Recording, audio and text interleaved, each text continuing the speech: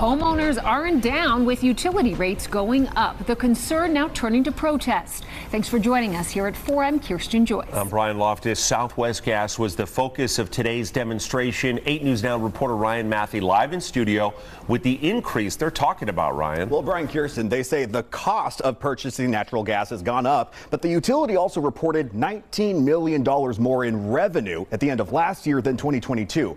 So will your rate go up? There's potential starting in April, but it's a different increase than the others homeowners are already experiencing.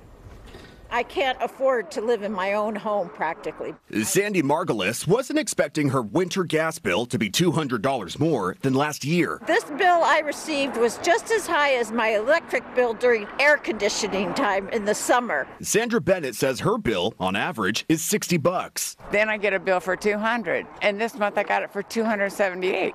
I only heat my water. And young homeowners like 26-year-old Angeline are heated, too. I'm seeing how much my gas bill is increasing, and it's something that worries me. These people didn't know each other until Monday. They met over social media, all with the common concern of more utility hikes on the horizon. Gas is next. The Public Utilities Commission already approved a hike that hit in January. Southwest Gas argues the cost of natural gas is 75% more than 2 years ago. But most executives also made more than $1 million in 2022. Monday, the PUC considers another 10% hike that would hit in April. Southwest Gas says the increase would cover $74 million in operational costs, most of those operations in southern Nevada. They anticipate a monthly bill increase of about $850 for the average customer. We're not stupid people. We've done our homework. These customers believe they're trapped, forced to bear the burden of higher rates. I live on Social Security. Every dime, I got to account for. And I can't, next month they raise it again. I'm not going to be able to have gas then. I'm going to have it shut off.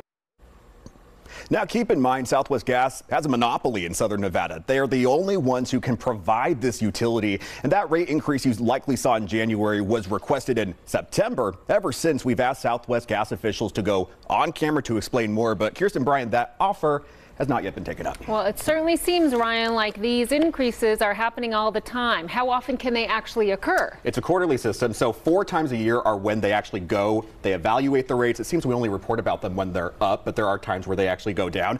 They tell us, Southwest Gas says, what you're paying for in your bill, it's mostly the cost of them buying the gas on your behalf. But then you also have the Public Utilities Commission saying that they can recover some of those incurred costs through rate increases, so that does include labor costs in that sense. Wow, thank you for that clarification. Anytime.